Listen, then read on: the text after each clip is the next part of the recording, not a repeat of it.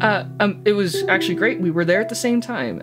Demetria set this up so that we were talking through Discord while we were recording at our own home setups, so that we could both get the good audio from our actual mics and whatnot, and at the same time be able to play off of one another's reactions. And that felt very intuitive. It was so much fun to work with another actor, because I did not think that was something I was going to get a chance to do during the pandemic. I wasn't even sure if that's something you really did with voice acting. But it was really good to be able to play off of those responses and also hear the voice of Rio.